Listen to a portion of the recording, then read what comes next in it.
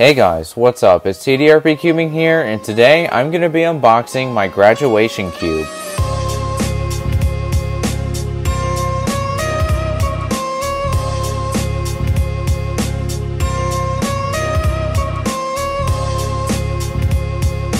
So, as you may know, I recently graduated high school, and I also just went to my college orientation. And so, as a gift for graduating, I was given this thing right here, which is the SengSo 19x19. So before I even get into this thing, I'd just like to give a quick thank you to my family who got me this cube. I really appreciate it. And so, with that all being said, let's go ahead and try this thing out. Alright, so it looks like it came with an extra core, as well as extra springs, screws, and other pieces. So, as usual, the cube is drenched in lube, so I'm going to go ahead and wipe it off, and then I'll try it out. Alright, so now that the cube's all tried up, let's go ahead and get into first turns. Alright, not bad.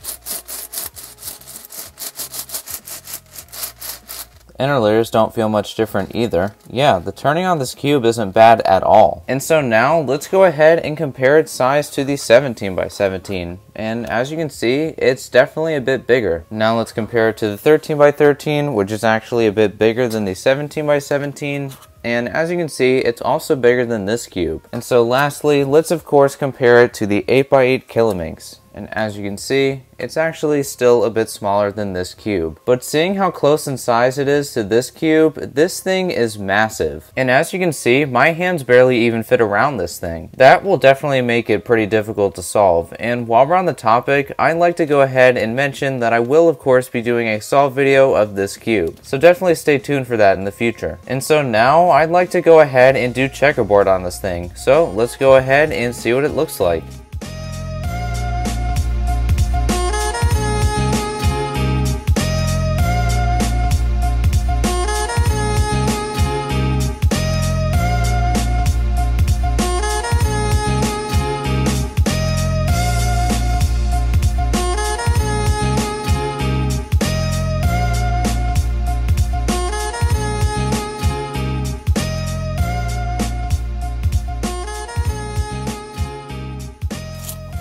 Alright, so here's what checkerboard looks like on this thing, and I would say that looks pretty cool. And while we're on the topic, I'd like to also go ahead and announce that I will of course be doing a patterns video with this cube as well. So definitely look forward to that coming out at some point in the future. And so yeah, once again, I'd very much like to thank my family for getting me this cube. I truly appreciate it. And I definitely can't wait to solve this thing. It'll be quite the challenge. And so with that being said, that's just about it. So that, guys, was the video. I hope you all enjoyed it. If you have any questions, make sure to ask them down in the comments below. Besides that, have a good day and bye. See you next time.